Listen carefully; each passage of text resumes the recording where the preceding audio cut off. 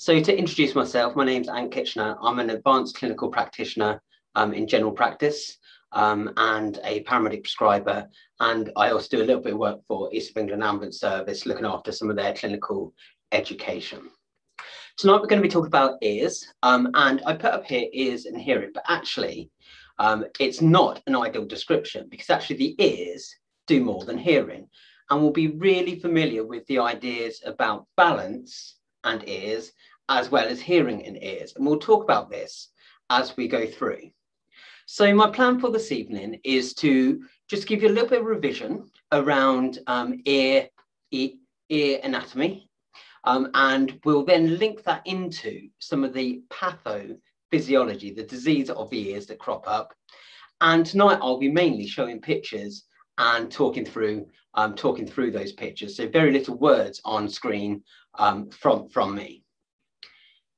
So I guess if we just have a think about the concepts of how we describe ears to start with, and I just want to introduce some of the language. So we know that medicine is generally a split between a bit of English, a bit of Greek, and a bit of Latin.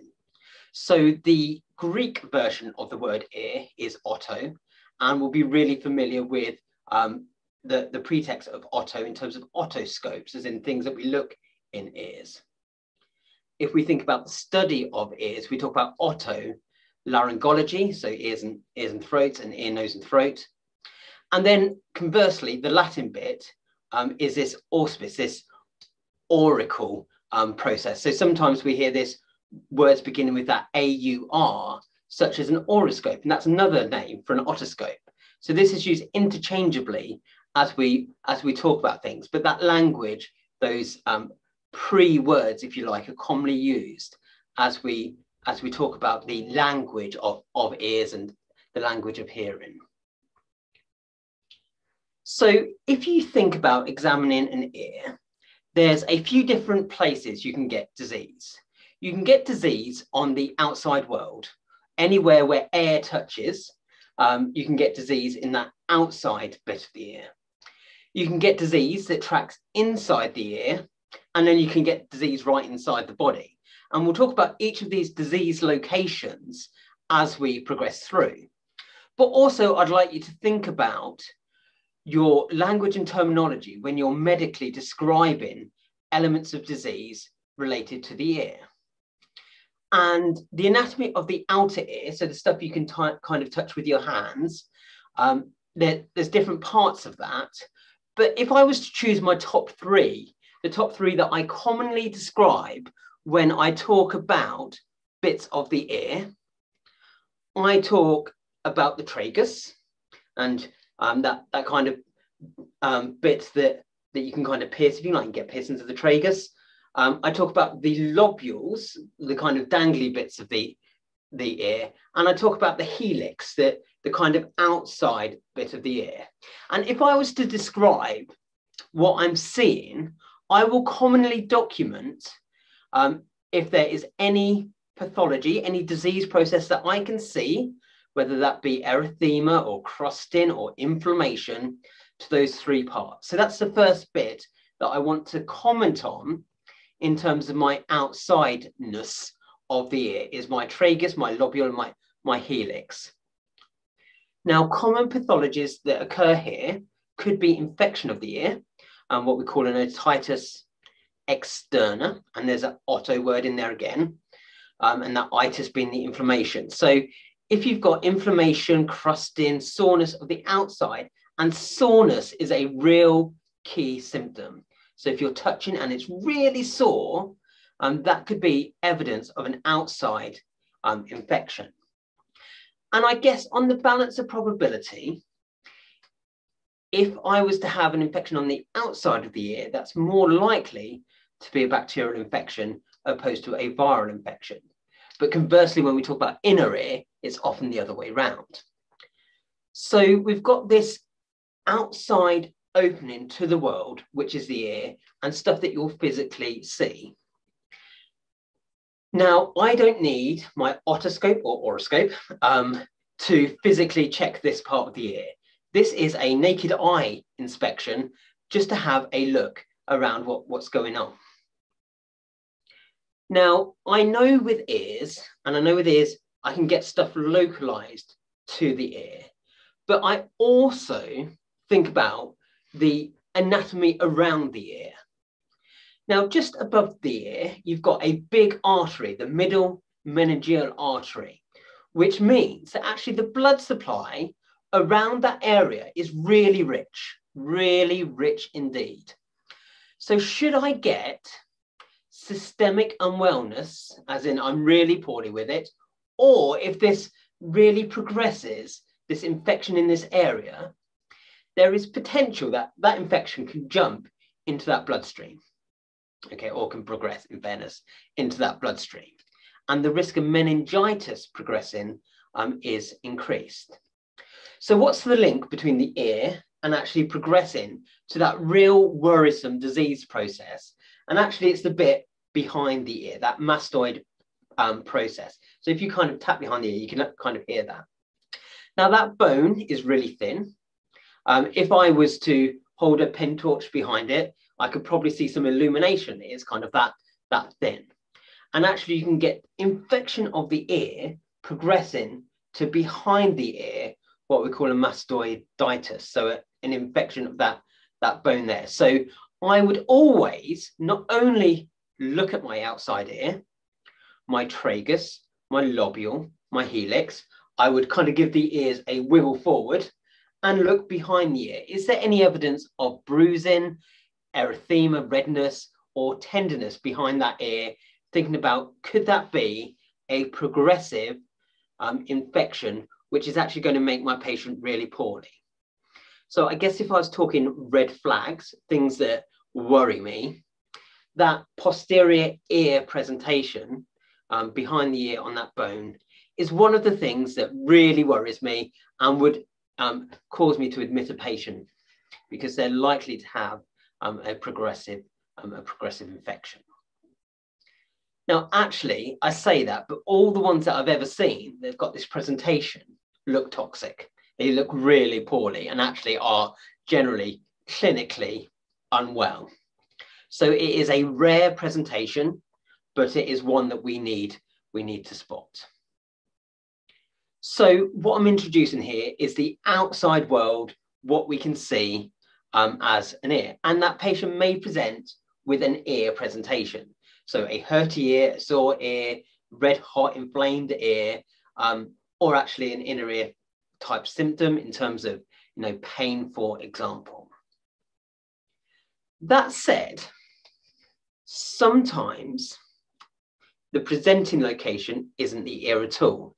And this more relates actually to when we go inside the ear, but particularly with children, the problem could be in the ear, but the presenting symptom might be somewhere else. So as a general rule, I think it's really useful to check ears in most presentations, actually. So presentations of general unwellness, kind of virally type unwellness presentations, but also in kids, I would check the ears if they present with tummy pain or groin pain, something just a bit weird, and you're like, I'm not sure what's causing this. Check the ears, because sometimes in children, they can't localize and identify where the issue is. And often it crops up in the ear. And that also includes for presentations of non-specific fever. So a fever being a sign of infection. So we've got the idea that we've got an outer ear, and that outer ear, that cartilage of the ear, has got different anatomical names. And if I was to comment on them in my documentation, I would comment around the tragus, the lobules, and the helix to make sure that that's fine. And also that I can't see anything behind the ear in terms of the mastoid. So let's now progress inside the ear and actually talk about those sections that I described. So this is an anatomical diagram, and I've just put some dotted lines to compartmentalize these sections of the ear. And I've already described the external ear, and I don't need my otoscope to be able to visualize that. I can just see it. But actually, if I was to go down the hole, the ear hole, and inside that tube down, that kind of tube inwards, down to the point of the membrane at the end, is the middle ear. And what I would want to comment on is something called my auditory meatus, that kind of opening hole, and whether there's anything you can see in there. So I can use my torch on a stick, or my otoscope as it's called, to actually visualize that middle ear. And in principle, that tube, the outside lining, should be nice and straight and not inflamed with not too many lumps and bumps. And then I should be able to see right down to that tympanic membrane at the end of that middle ear channel.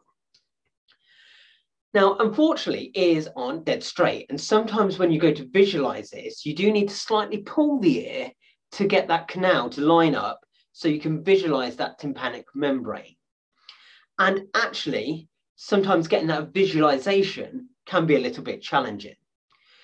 In children, it's even more challenging as they don't like things being stuck in their ear, particularly if they've got hurty ears. And sometimes you might have to get the parents to do a clinical hold on them. So sit them on their lap, one hand over the top of their head, one hand over their arms, so they don't wiggle too much. And you need to take your opportunistic chance to get in there and have a look. So we've got the external element, and now we've got the middle ear. And as I've described, the bit that I'm probably going to comment on next in my documentation is around that external auditory meatus, abbreviated to EAM. And you'll often see that in the notes that the EAM is unremarkable if you can't see anything in that actual passageway. So we've got that outside ear, and we've got this kind of hole into the ear with that tunnel. And now we're getting down to that tympanic membrane, that bit at the end. And the tympanic membrane is a bit like the covering on a tambourine. And that covering should be intact. And we'll talk about perforation a little bit later. And it should be nice and tight. And you should, if you put a torch down there, get a light reflex back. So imagine you shine a bright torch onto a tambourine, you'd get a kind of glimmering light back. And actually, if you lose your light reflex, that could be a sign that that tympanic membrane is a little bit inflamed, or it's less shiny in essence, and that could be a disease process going on in that inner ear. So we've got the external ear, stuff that we can see with our naked eye. We've got the inner ear via the external auditory meatus, seeing right down to that tympanic membrane, and we want to see what that tympanic membrane looks like. Is it its normal, lovely color with a nice reflective shine, or has that changed? Is there pathology showing through that tympanic membrane, and it may be inflamed, red, and loss of that shine? So if we've got an outer ear, that external ear, and we've got a middle ear, and we need to think about the inner ear next. So the bit beyond that tympanic membrane. And if that tympanic membrane is in situ and it's intact, there should be no travel from the outside world beyond the tympanic membrane. It's a closed door, and it should be a closed compartment, so that there shouldn't be anything getting through that tympanic membrane. What I will say is, if the tympanic membrane is not intact, there's holes in it, then actually that opens up the risk for stuff going through it. And if you've got medicines that are ototoxic, ear toxic, you have to consider whether that tympanic membrane is intact, and whether you want to use those types of medicines. Particularly in eardrop format, I'm referring to. Okay. So let's now talk about the bit on the inside. And this is where the ears get really, really interesting. So we've got a shell-like substance, what we call the cochlea, and we've got a bit of a labyrinth, a kind of bony type structure that goes on in the background. And I guess if we're balancing down the two functions of the ear, one is definitely around hearing, and that cochlear element is around hearing, and the other one is about your balance. Now, I just want to pause just to think about balance, because actually why is balance important? We know why hearing is important, but why is balance important? So if you take a moment to think about proprioception, your ability to perceive the world around you, how do you work out how to stay upright in the world? How do you know that something's so far in front of you, or if you fall off a curb, how do you regain your balance to keep upright without falling on your backside and going all over the place? And from an evolutionary point of view, if a saber-toothed tiger chased you and you had to dive out the way and then be able to get up and run, how would you do that in a quick, succinct fashion in order you to survive? And actually, if we think about the proprioception, we get our information from the world around us via a few different routes. I guess our eyes, and think about your cranial nerves, cranial nerve 2, 3, 4, and 6, your optic, ocular motor, abducens and trochlear nerves, they give you lots of optical information to judge your proprioception.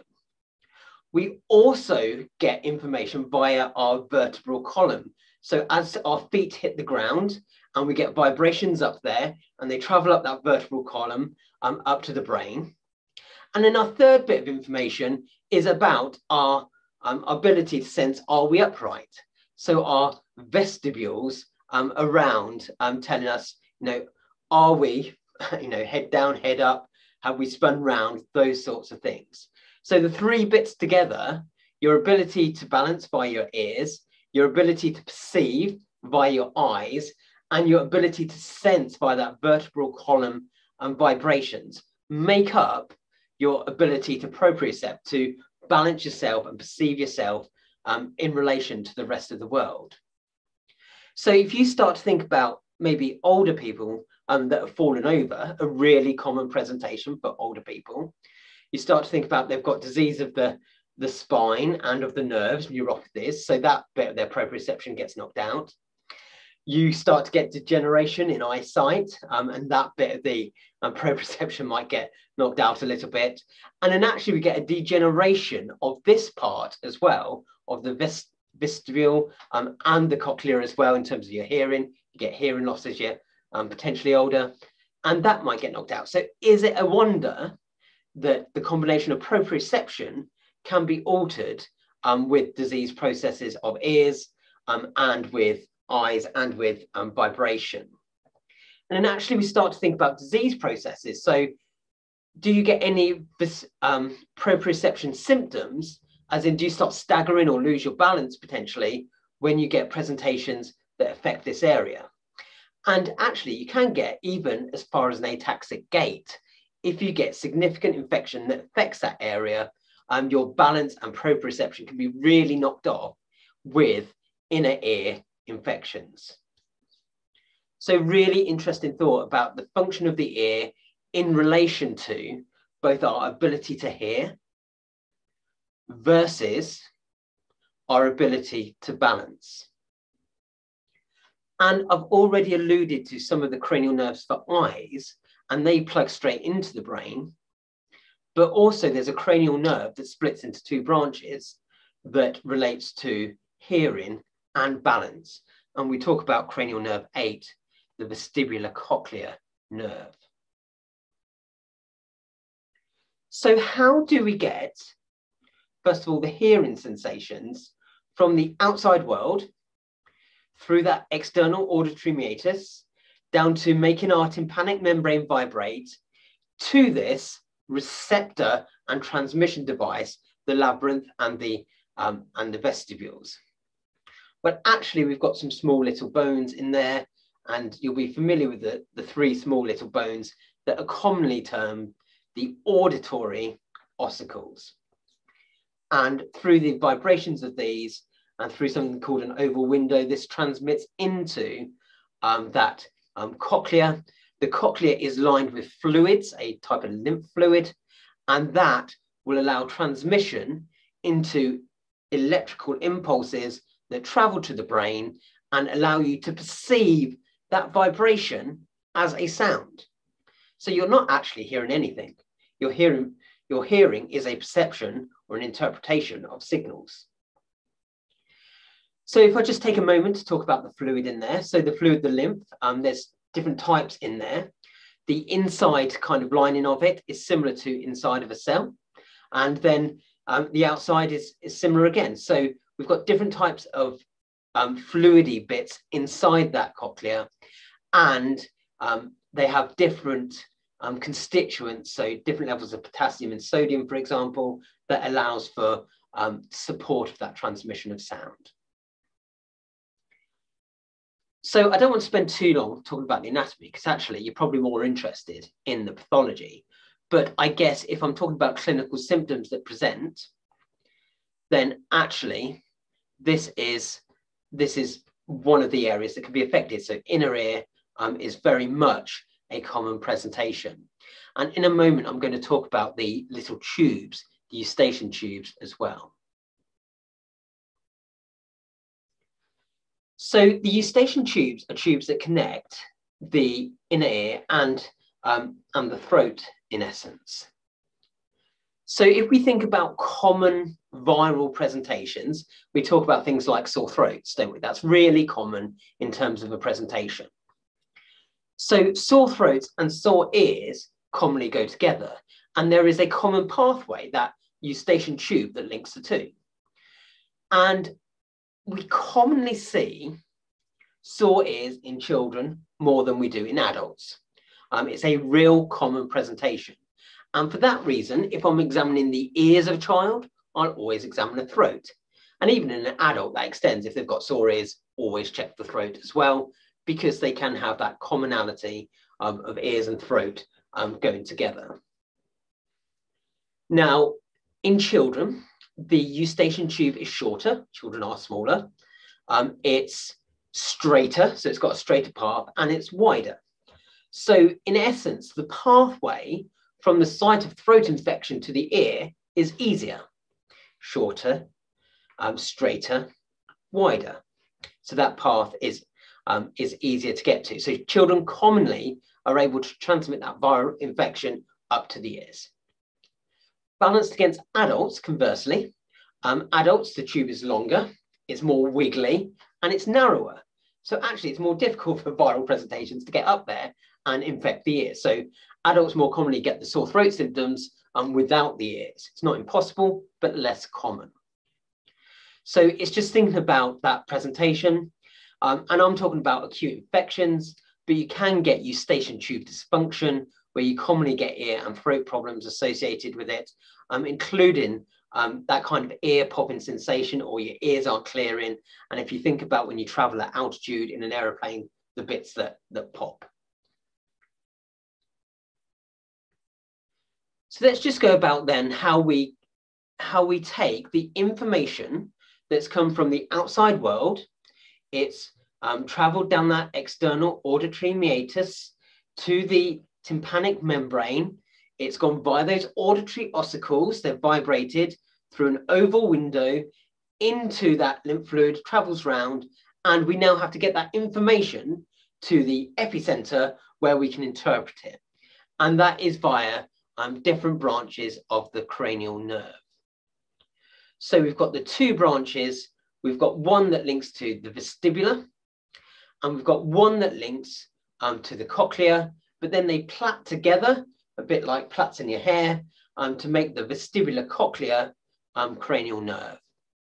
So once you get that sound in, or you've got that disturbance of balance or change, that communicates up to the brain, and then you can log it, you can perceive it, and act accordingly. Do you perceive that lovely lullaby music that makes you go to sleep? Or is it the sound of the work radio that then goes, gosh, I need to get up, respond?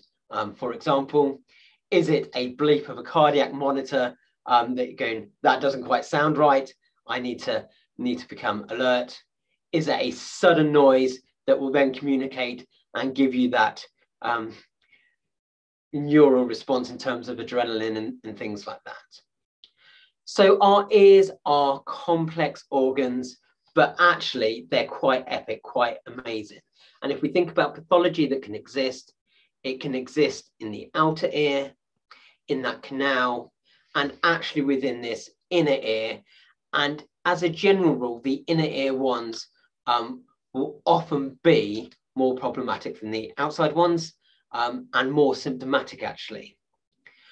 Often we confuse, and mimics could be toothache. So we can get dental problems that we think are ear problems. So that's on your differential diagnosis list.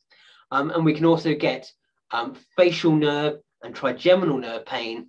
If you think about your other cranial nerves, 5 and 7, we can get pain that mimics trigeminal neuralgia, for example, that we might also think is ears as well. So we've got to obviously work out where we are with those presentations in terms of differentials. Is it definitely ear symptoms versus other localized pathology?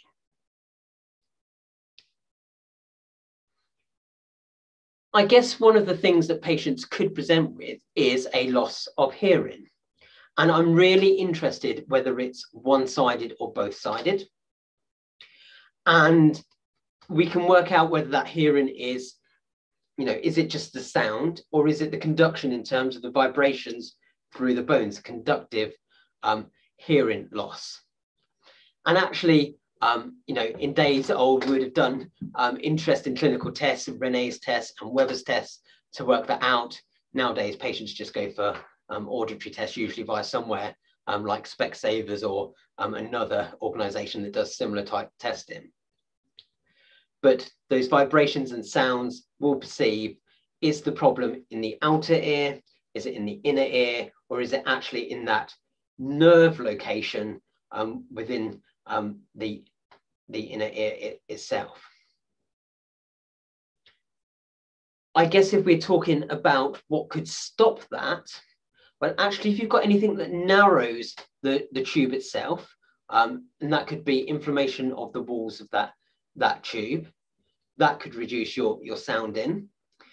If you had cerumen impact, so wax that's accumulated, and one of the worst things patients can do is stick those Q-tips, little cotton buds in their ear, because the little cotton gets tied up in the wax, and then it bungs up, or they stick it in and it actually just consolidates it, impacts it further. That can cause a reduction in sound transmission. So if you've got a sound reduction, you'd want to have a look and see if it's blocked, or if there is infection of that inner ear at the tympanic membrane. That can sometimes give you a muffled sound, or if that tympanic membrane is ruptured, that can actually deafen you in one ear altogether. And then the other symptom we sometimes talk about is something called tinnitus, and this kind of ringing or high-pitched noise in the ear. I'm really interested whether it's unilateral or bilateral, one ear versus the other ear. And you can get an abnormal growth called a neuroma, a vestibular neuroma, and that needs ruling out, and with tinnitus, unilateral tinnitus presentations, and that's something the GP team will think about, and a particular type of imaging to exclude that. The other thing that might muffle some sound or distort some sound is fluid, and if the ear's full of gunky fluid, if you've got an exudative presentation that's glue ear, for example, then actually that can muffle the sound. So asking your patient about their hearing can be very useful, but it can be caused by different areas. So outside, middle, and inner. So I want to talk about the actual vestibules itself. So at the top of this kind of spirally type conch, so it looks a bit like a shell, you can write that off as responsible for hearing. We've also got these semilunar kind of branches, if you like, at the top that look like little caves, I guess. So kind of they go round and round, and we've got a little bit below that as well. So I don't know if you can see my mouse on screen, but kind of these substances at the top, where we've kind of got that black bit above the shell. We've got those semi-lunar kind of areas, and they help with particular types of balance. those semicircular canals, as they're described. And they're particularly good for picking up dynamic equilibrium. So, particularly if you spin around, for example, okay? And then we've kind of got this vestibule, and I think about a vestibule when I describe it. If you go to a hotel, the vestibule of a hotel, that big open area, and actually these bits underneath that semicircular canal also play a part, and they're particularly more functional in detecting static equilibrium. So more, your balance when you're stood more still. And they talk about the utricle and the saccule being different parts of that lower vestibule. And actually you can go much more in depth with the anatomy and physiology of the inner ear. But in essence, any changes in this disease process around here, you could get a presentation of balance. What I will say, and also get you to think about, is although you can get sudden abnormal balances related to localized pathology, you can get that related to central pathology in terms of cerebellar presentations, in terms of the brain. So is it a posterior stroke type presentation opposed to the ear? And you'd have to think very carefully about how much confidence you've got in your examination and ability to decide whether it's local or central, as in, is it ear, is it brain, in terms of your diagnosis. And I would implore you to do a thorough neurological assessment and to look for other symptoms that may link to, brain type presentations before allocating your diagnosis to an ear etiology, so an ear presentation. So just to bring that together then, in terms of the hair cells, those little cells within the within that vestibule type area, and even in the cochlea, they have different functions, some around static equilibrium, some around dynamic or moving equilibrium. And then within the cochlea bit itself, get your sound up. And the two elements of that vestibular cochlear nerve, that cranial nerve 8, is the vestibular branch for the vestibule and the cochlear branch for the hearing bit for the cochlea. Okay, so I've given you a bit of insight into the anatomy, and when we talk about pathology, it's really useful to think about that in relation to the anatomy that's underpinning.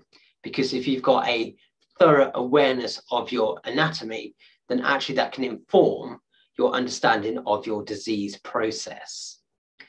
So I'm going to now talk about some of the pathologies that we commonly see in particularly general practice primary care, and some of them common as anything, and then some of them are more rare, and the more rare ones usually relate to congenital abnormalities. So they're, you don't see kind of abnormal or strange ears on the majority of people.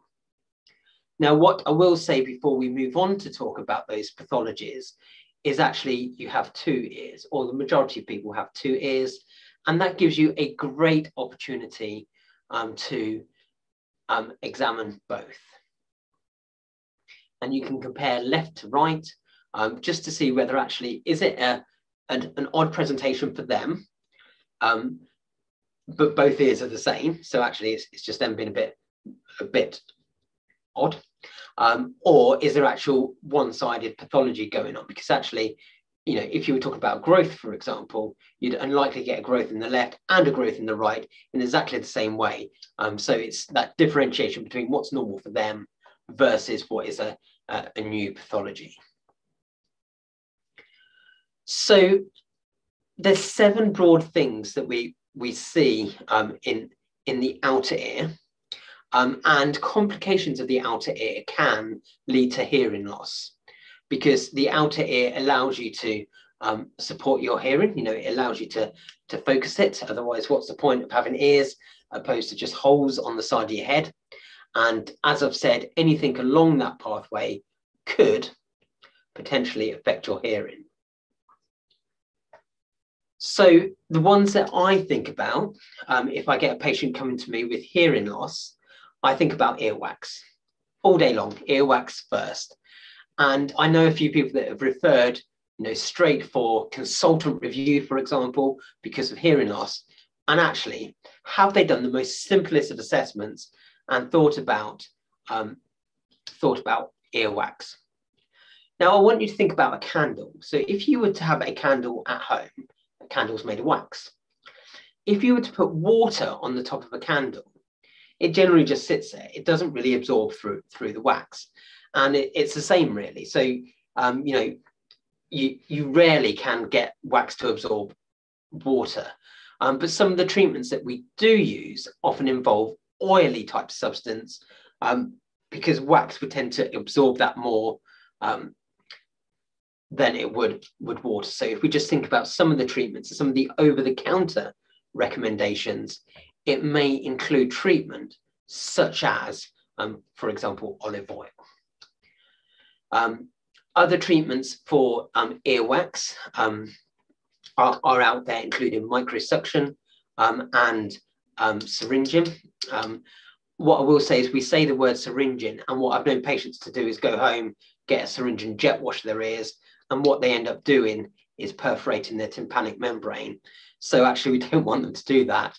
When we say syringing, it's more a gentle floating out than it is a jet wash, because of the risk of that barotrauma of the ear if they do it too much.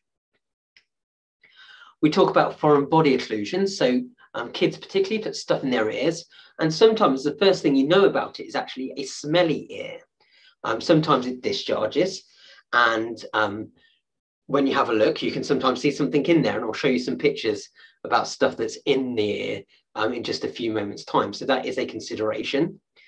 And if you're thinking about treatment, it's how do you get it out? And sometimes the best approaches are to float it out, providing the tympanic membrane's intact. And occasionally you can either use a suction type thing, or you could potentially under visualization take it out, but you have to be really careful around perforation because you don't want to damage that delicate eardrum.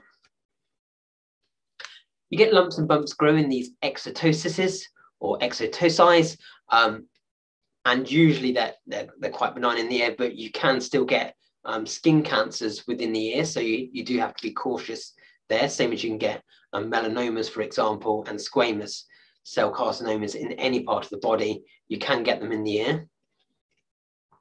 I've talked about otitis externa, but I'll show you some pictures of that around actual outside skin infection. And we've also got a few things you can be born with, so kind of small ears or ears that don't quite grow. I'm not going to show you pictures of those, but for awareness, that doesn't suddenly happen. They don't have big ears one day and small ears the next. This is a congenital presentation that they'll be born with and have for many years. But obviously that can lead to hearing problems. So let's take the case that you've got a patient that's presented to you with, I don't know, a bit of hurty ear, maybe some non-specific fevers or chills, and you think, okay, it's reasonable to have a look in their ear to do an examination. So we're going to have an otoscope or an oroscope. We're going to have a look in the ear. We're going to gently have a look, but before I do, I'm going to make sure I do my external ear examination of my tragus, my pinea, my helix. I'm going to have a look behind the ear to make sure that bone doesn't look bruised, sore, infected, and my patient's not too toxic. Thinking about that brain infection that can progress from that. And if I'm happy, I'm going to have a look inside the actual ear. And I might need to gently tug on the ear to bring that canal into alignment. If it's a small child, I may have to have parents clinically holding them to get a view. And I'm going to pop my little speculum in, which is the kind of plastic device which allows you to look into ears, and have a look. Now, what I will say is you don't need to jam that speculum right into the ear. And actually, if you've ever had that done, it's really horrible and really tender. You only need to pop the tip of the speculum just inside the ear, enable you to gain a view. And actually, you don't need to go hardly deep at all. And patients will thank you if you don't hurt them. Because if you progress too much, even if they've got a normal healthy ear, it will still hurt if you push that speculum in too far. And if you think about the care of your patient in the long run, next time that they come to have an ear examination for their next presentation, they're going to have that health anxiety. So think about your care of patients long term. And if it's not you, it's the next person that comes to them. You'll often see children recoil in fear that they're going to have their ears hurt through an ear examination. So let's put up a picture of a normal ear. So if I was to look down a normal ear, what sort of things would I see? Well, broadly, this is round. It's not perfectly round, but it's broadly. And remember what I said about that tambourine. So a bit like a tight covering on a drum. And if I shined a torch down, I should get a light reflex. And if I was to put a clock around, I guess 5 o'clock on the clock here, you can see that light reflex. So that is a sign of a healthy ear. You can see a few small blood vessels, but overall, it seems almost quite transparent. You can't see any fluid behind the ears, no blood behind that tympanic membrane. This looks relatively healthy. And the other thing to comment on is that it's intact.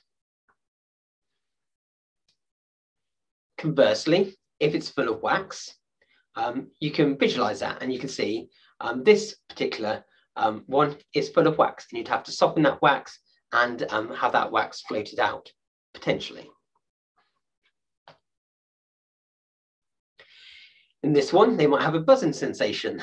You can see here, it's got a foreign body, but in this case, it's an insect. And floating out is often the best way with insects because you can't usually get hold of them because they break up when you get hold of them.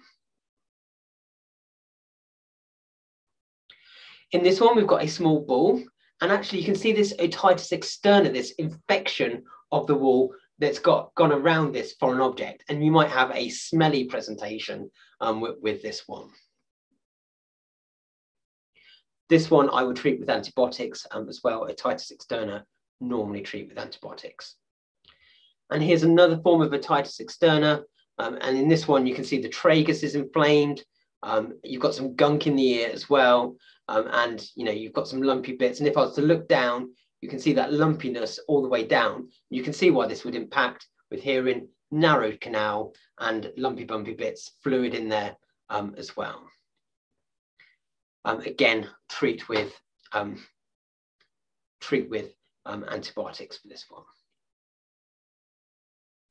Occasionally we see trauma. I'm not going to say too much about trauma, but the two main traumas we see are actual rips in the ear, and they don't heal well. So they need really good bringing together. So we need to get that intention, that primary intention back together, and usually requires suturing to get that and careful monitoring. They don't have a good blood supply. They don't heal well.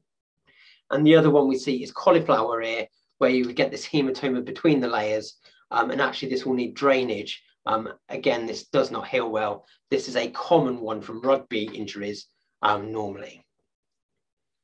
So I've just got a couple more just to talk about before we finish up the talk, and we'll take some questions. But the main one that is really common to general practice particularly is otitis media, characterized by that redness of the tympanic membrane, often very painful, and usually viral in presentation. The people that we would treat with antibiotics are people with severe systemic infection. So that, flu-like symptoms of fever, just generally unwell in themselves rather than localized ear problems. Particular people with complications of acute otitis media. So meningitis I've described, mastoiditis I've described, sinus thrombosis, facial nerve paralysis. So anything that's presenting other than the ear. And then the NICE guidelines say that actually children younger than 3 months of age with a temperature of 38 degrees or more should be treated, and children 3 to 6 months of age with a temperature over 39 or more should be treated. And generally treatment-wise, if we were to treat it, we would treat normally between 3 and 5 days for otitis media if we were going to treat for it. But actually, antibiotics don't sort out the pain, and you need regular analgesia for that. Sometimes you get fluid with this. It gets exudative, and bilateral exudative is normally another reason to treat. And if people get reoccurring exudative processes, sometimes the surgeons put in grommets to help drain at ENT surgeons. And the final one I just want to talk about is perforation. And sometimes we see this from barotrauma and pressure trauma. And here you can see the tympanic membrane has ruptured, and you'll have got complete hearing loss with this, where it's ruptured. As a general rule, if it's not a little one touching the side, often is problematic. And sometimes you get little holes that will heal up within about 14 days, but big holes and ones touching the side, I do worry about it as well. So tympanic membrane ruptures are associated with hearing loss. And then the final one on my list is just blood behind it. So for those of you that work in trauma situations, basal skull fractures, for example, can present with blood behind the tympanic membrane, and you may want to look in ears as part of a trauma assessment. So just a move away from primary care. So to bring this all together then, and to close up, you can get disease processes of the outer ear, within the middle ear, and within that inner ear. And you've got to think really carefully about, is it localized in terms of ear? Is it a mimic in terms of other things, dental, nerve type issues, or central brain type problems as your differential? Because broadly, ear things, can be problematic, but often not too sinister, but brain things can be much worse. And I think given the time, I'm going to stop there, if that's okay, and then just open this up for questions.